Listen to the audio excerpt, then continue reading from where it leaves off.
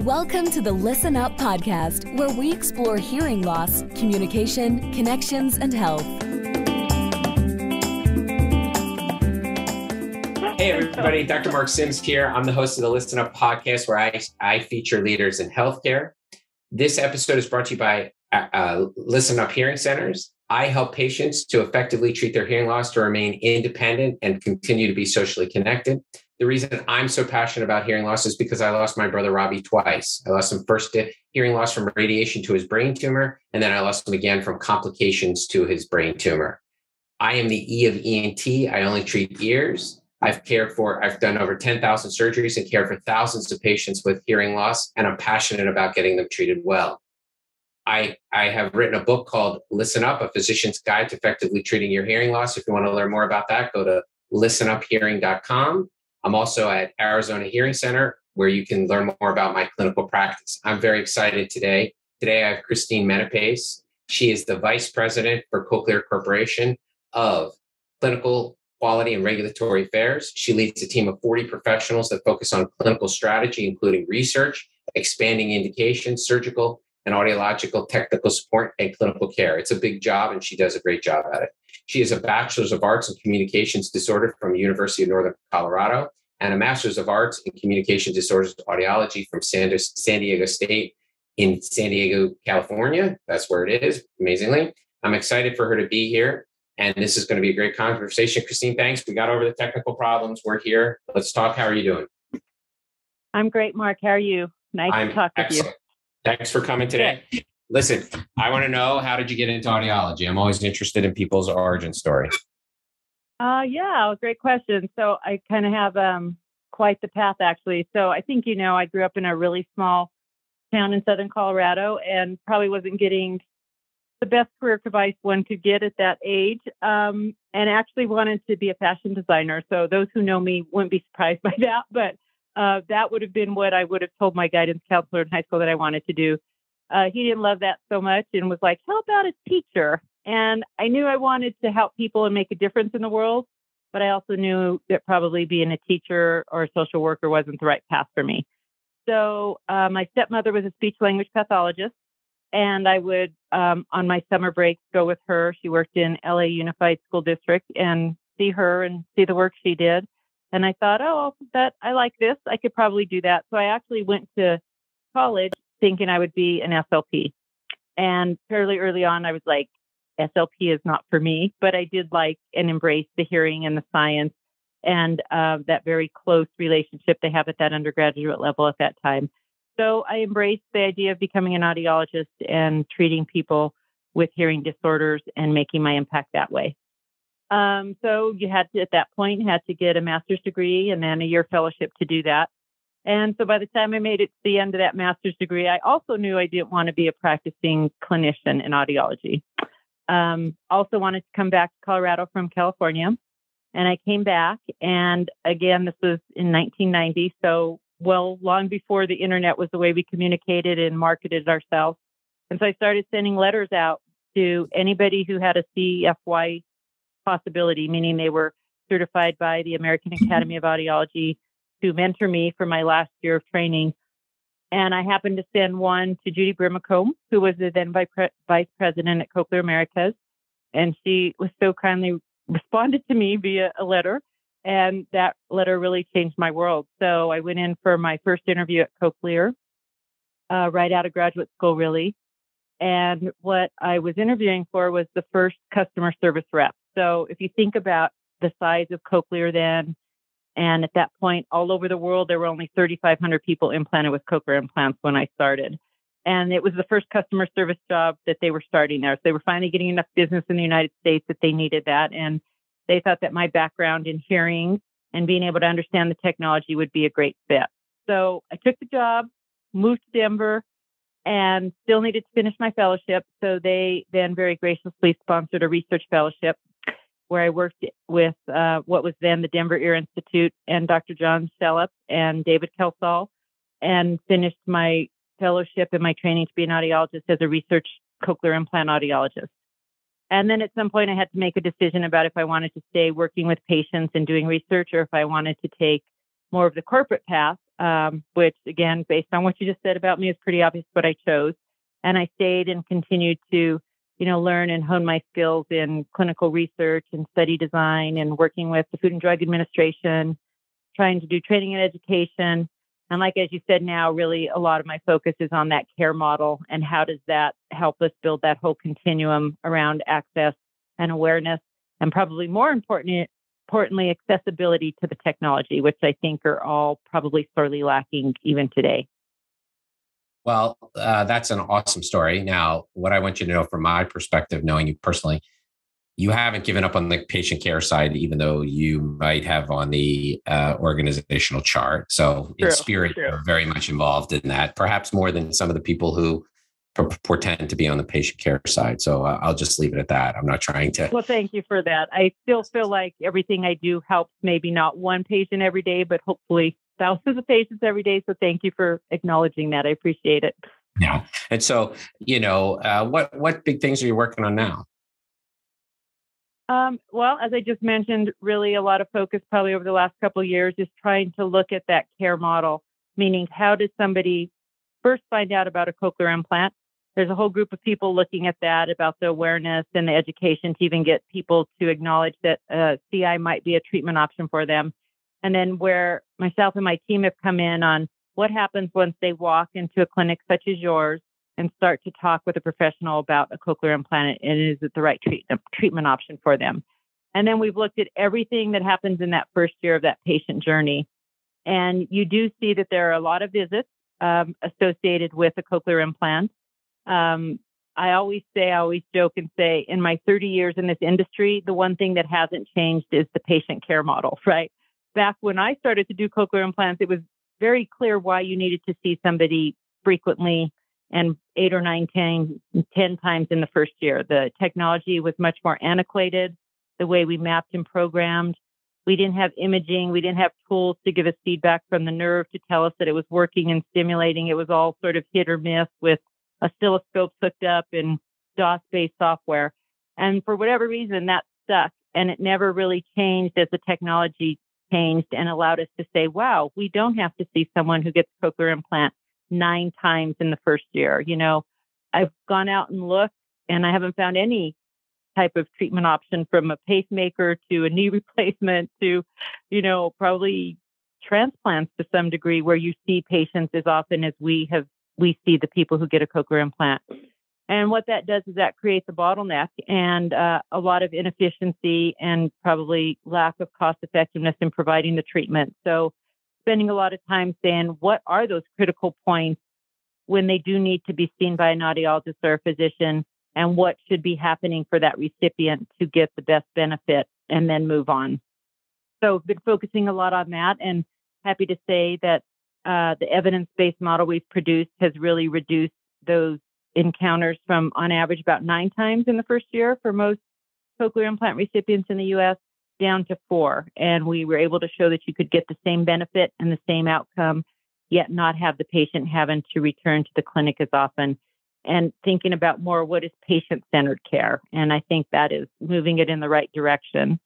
Next step will be to layer on technology such as telehealth and things that patients can do remotely or do themselves, as opposed to having to have an audiologist do that for them. So pretty excited about that, because it does open up capacity opportunities. So, a clinic could, in theory, treat 25, 30, maybe even 40% more patients every year than they do now, just by looking at their evaluation schedule and reducing the number of times they see those patients. So when you do the outcomes, you're doing audiologic outcomes, or when you say the outcomes are the same? Well, because speech has been such a mainstay in terms of how we look at the success and outcomes of a cochlear implant recipient, and probably, to be honest anyway, we measure outcomes in those treated with any type of hearing technology. Yes, I will say speech. And then I will say we also looked at quality of life and simple patient satisfaction. Was I satisfied with my experience? And that allows you to question, is it the patient or is it the professional that needs to be seeing them frequently and often? And we found that they were very satisfied with the experience they had, and they reached those same speech perception levels with essentially less mapping, probably a little less counseling, right? If they needed it, it was there. Very few veered off that schedule, meaning they didn't come back saying, I really need you, I need more help, or I'm not doing well. So I think, again, it's just changing that mindset about what it takes in 2021 to get a patient to a successful outcome with a cochlear implant. Yeah, I mean, I agree with you 100%. For the mainstream ones, obviously there are kind of those consumptive patients with the psychosocial issues that are more challenging. And that's where I see actually freeing up some capacity to be able to spend time with the ones who need more support. In that right. respect. And that's even a benefit of it, right? And oddly enough, it sounds kind of corny, but it is about 80-20. 80% really can be on their way with 4 visits, and 20% absolutely need more support. Keep in mind, I'm solely talking about adults right now, right? Pediatrics right. is a very different story. 100%. Children is a whole other ball of wax. But if you free up all that time that the 80% don't need, then you can absolutely help dedicate it to those who need it more. And I also acknowledge that as we continue to see the age and time at implantation continue to get older, those individuals may need more support in the future. And this allows us to be able to treat 90-year-olds successfully that are healthy and still get a great outcome from them, because they will need a little bit more support, especially with the technology. Yeah, it was interesting. I saw a 91-year-old today who's a cochlear implant candidate. And my favorite was, she said, well, I know a lot about them since my son has one. So so her son's hearing loss had gotten so severe that it was clear that he could benefit, but she's still on the fence because, she's like, well, it did him right. But, in her defense, she's like, well, I'm 91. I don't know if I want to do it. But I was kind of like, wow, that's a change where an elderly patient is using their offspring as the index of what does this technology work. I was like, I don't think I've heard that before. No, I've definitely not heard that before. I'm going to remember that. That's a good story. You'll have to let me know what she chooses to do. And that was totally one where I just said, if you want to do it, learn more about it, we'll do an evaluation. And if you don't, that's okay too. Obviously I think that's always okay. But in that particular patient population, you certainly don't want to move people to an intervention when there are associated risks. How about identifying those patients beforehand? To me, that's been kind of the holy grail. Like, who are the psychosocially consumptive patients before implantation? That would, to me, be like the thing that we would do, because then we could predict our resources based on that. Because one of the things is, I think the reason we do 8 or 9 visits is because we're assuming the worst. And so if we could stratify them, like, okay, you're a 4-visit guy and you're an 8-visit guy, right? Because that's really what we have to figure out. Not, oh, well, we could have seen them all in 4 visits, but we gave 8 because that's what we always do. Right. So good questions. I think, and again, I'm saying this, some knowing about some research that's going on right now, but I think there's some very fundamental things that we really haven't focused intently on, or as much as we maybe should have, over these years when we've been trying to predict outcomes, right? We've always focused on, well, where did they start with their hearing loss? 5-10% speech discrimination abilities, and we take them to 60, but yet there's still a patient who's still dissatisfied or doesn't do well in noise or isn't adapting. Maybe you should be dissatisfied with a 60% word recognition score, right? I mean, it's less if you bad. Started with 0, it's still a delta of 60%, right? So there is probably some of that is where you start will dictate to some degree where you end up. But I think there's things like really looking at comorbidity factors that would impact that inner ear, right? Other high blood pressure, diabetes, things that we know impact the vascular systems and other things that are really important for that inner ear. The other one that I'm very keen and would strongly suggest folks start to do is a cognitive screener, because I think those 2 alone will contribute a lot to the variability and the outcomes that we see. And when I do say that, I'll often get asked, well, I'm going to implant someone anyway, so what's the cognitive screener really doing for me? And I'm like, it's not going to tell you whether you should implant them or not, but it is absolutely going to tell you how much support they're going to need post-surgery, right? And so it's a counseling issue, right? It's a counseling issue. Yeah. Well, and understanding what can they take in, what maybe it needs to be more spaced out, maybe they need different support, maybe you need to rely more on a caregiver or a family member to help them out. But I think those 2 things we will see will help us account for the variability in outcomes and in some way then predict it. I don't know if anything in medicine, maybe you could tell me, will ever get to where you go get a knee replaced and someone's going to tell you you're going to get all your range of motion back, right? I think we're always going to have some degree of unknown, but I think you'll absolutely be able to pinpoint better what people need. This technology is really amazing because very few people don't get better in what we're trying to do, which is restore audibility and the ability to discriminate and understand and produce speech. Where it does still fall probably short is in speech and noise, understanding in noisy restaurants. But again, that's where you and I and anyone else has the most difficulty too. It's the most complex environment. So I think there's some improvements there to be had, but I absolutely believe with more confidence, you could tell a recipient how they would do by simply looking at their cognitive state and other comorbidities that may be impacting that auditory system that we just don't know about today. Yeah, I think one of the issues is the paradigm, right? Because the paradigm is, well, I'm going to implant them anyway. No, the real question is, even when you look at kind of the dialogues we have, we really shouldn't be talking about the people we're going to implant. It's like, okay, who are the people everybody in the room decided not to implant and why? Right? Because those are actually the hardest ones. When you like bring someone, you say like, no, we really, this technology, I mean, the technical insertion is not difficult. It's the, ensuring that they get an outcome commensurate with their expectation and what really should happen. Like, I mean, if somebody's cognitively impaired where they need a care provider, I'm not saying they shouldn't get one, but that's a much more like, I would want a cognitive screen because you might say to them and say to the family, well, yes, but maybe no, maybe we shouldn't do this. And I think really we need to have a more of a dialogue about who not to implant. And I know that sounds strange, but if we talk about those people, then actually I think the pathway or the capacity will open up. Absolutely agree, because it does, again, it increases the confidence that when we say you are a good candidate, you absolutely are going to get a good outcome. I agree with you. I think it goes both directions, and that's good feedback. I do like that. I mean, interestingly enough, most cochlear implant clinics, and it'd be interesting to even know in your own, they will say there's very few people that make it to my door through that very hard journey to even identify that a cochlear implant is out there that absolutely aren't candidates. There's very few that I don't implant because by the time they've gone through that challenging obstacle path to get to me, they're pretty much a candidate, right? So, well, I guess so. Our philosophical approach, as you know, has been, I say we're sometimes, a little bit more of a rigorous process, and so we kind of make people own the process because if you put some resistance and make them get there, and I tell you, when we lay out what we expect of people, I'd say about 1 in 30 will they'll write a very nice note. Dr. Sims, I've thought about it, and I don't really think this is for me right now.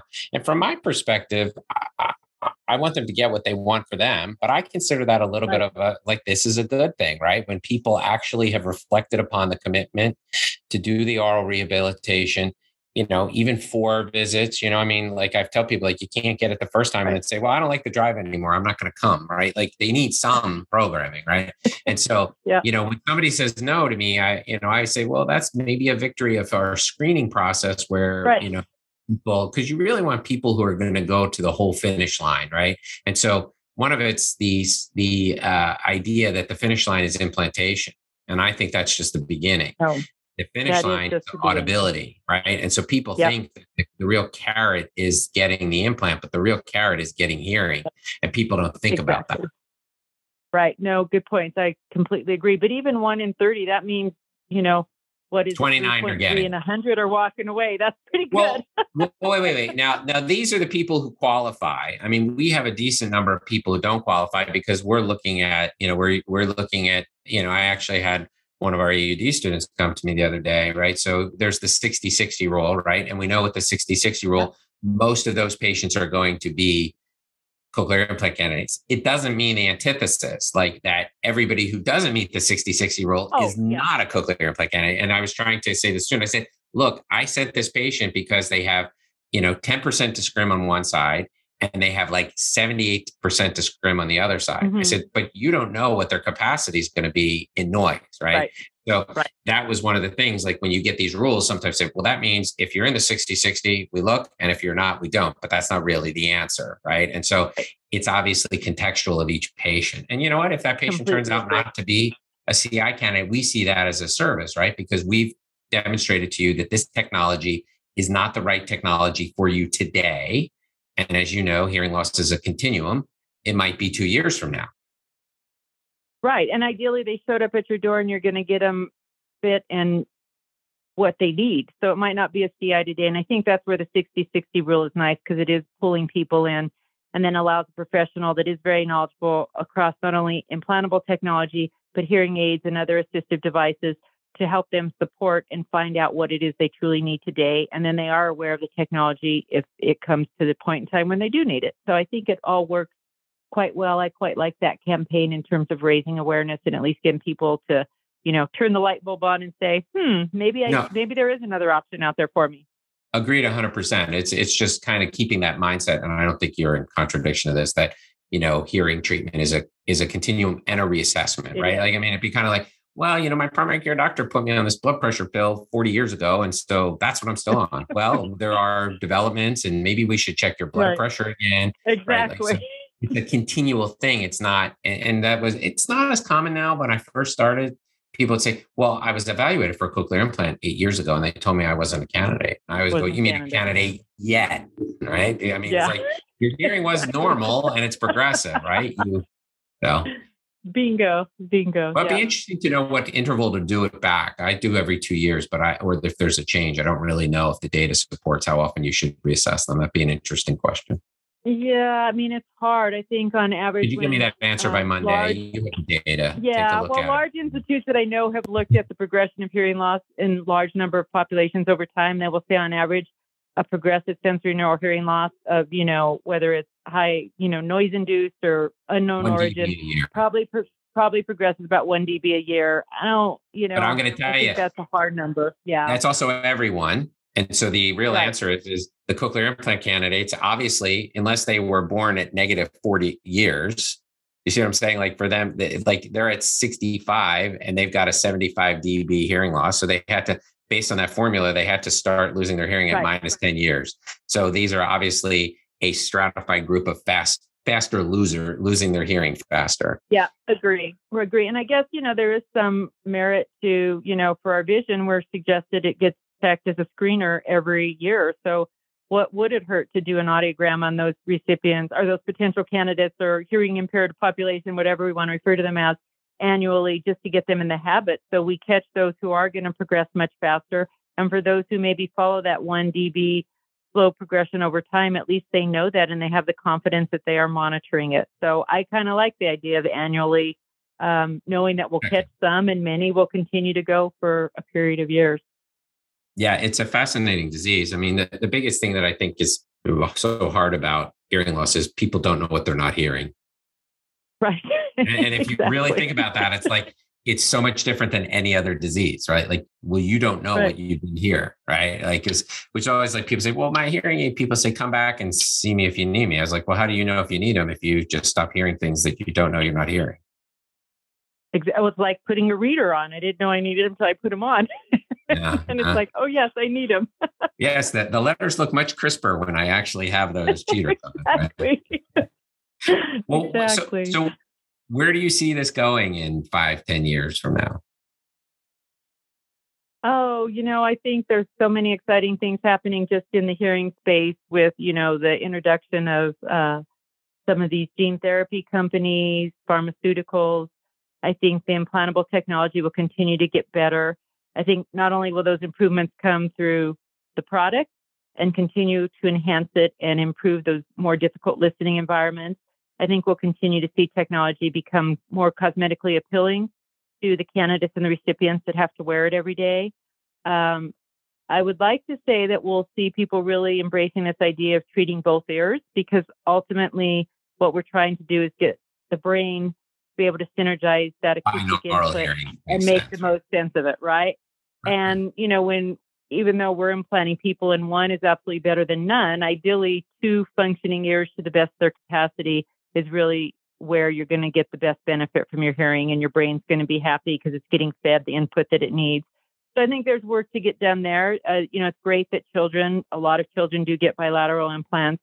Adults, probably a long way away. I think a lot of that is buried in the reimbursement issues that exist and the way policies are written today. So I would like to see a lot of movement in some of the policies that do make this technology, for lack of a better word, prohibitive to many.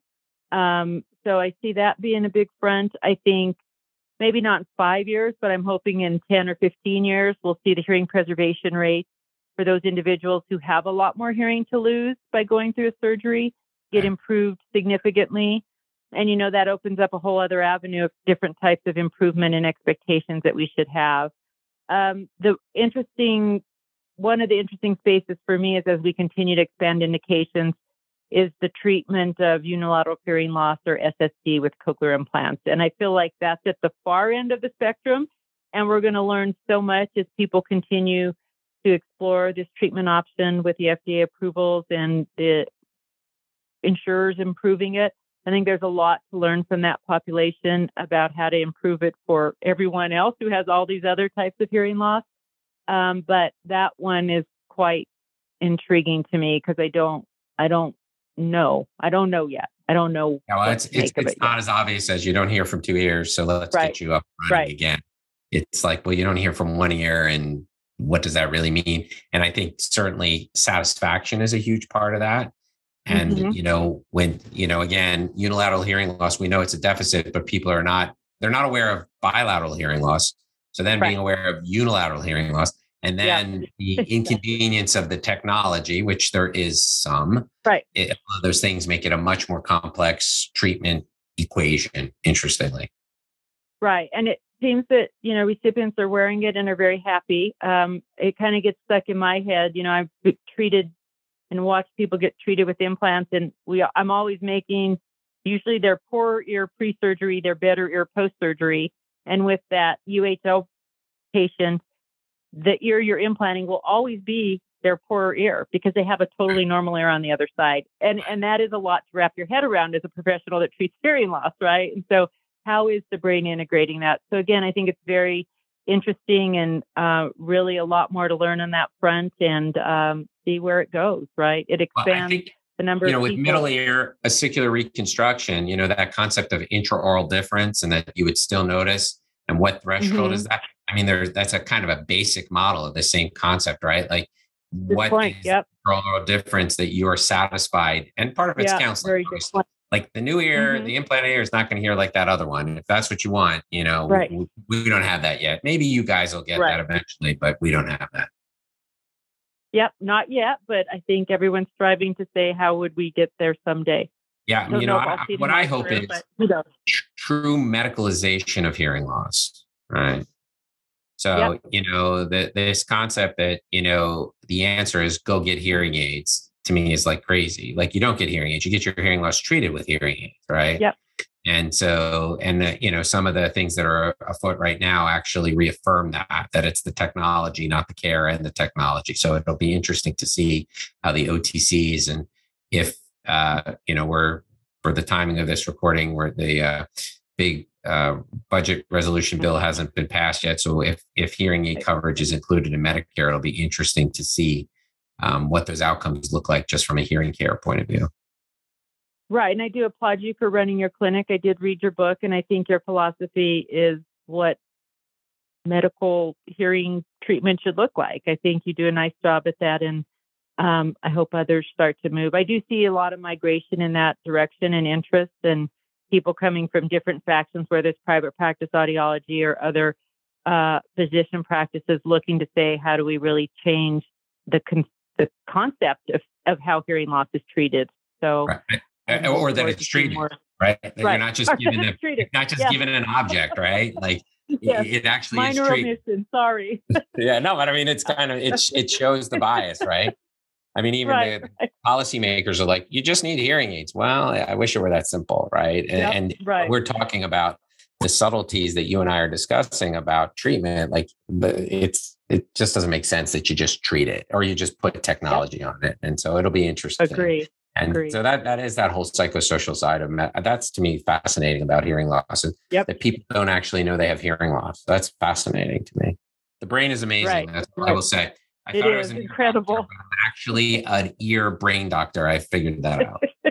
Yeah, you so are, because you might be treating the periphery known as the ear, but it's the brain that you're really treating. So, well, it's funny. I tell people this, like, I've got a diagram in my office where it's like the whole ear, and then on the right-hand side, there's a little thing that says brain.